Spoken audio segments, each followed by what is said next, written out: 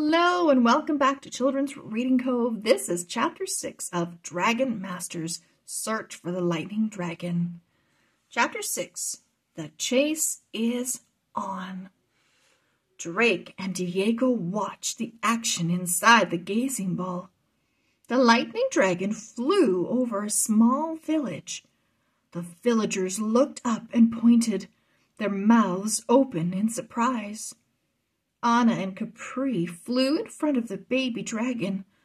Bo and Shu flew behind him.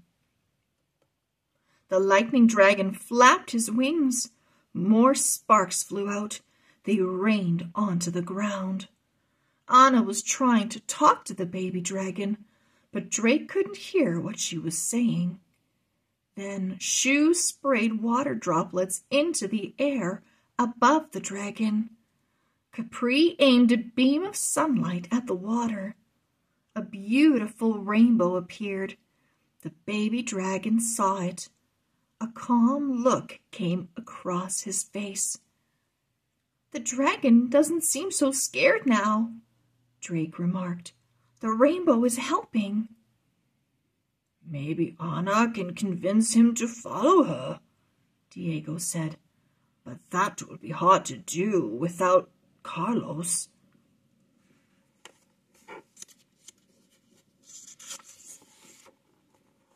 Anna tried talking to the dragon again, but then the rainbow faded. The lightning dragon flapped his wings. More sparks shot out. These sparks landed onto the straw roof of a cottage. The straw burst into flame. The flame shot up and almost hit Anna and Capri. "No!" Drake yelled. Capri dodged out of the way just in time.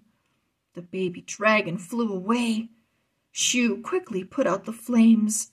Then Bo and Anna raced after the speeding dragon. The gazing ball went dark. End of Chapter 6. See you soon for Chapter 7.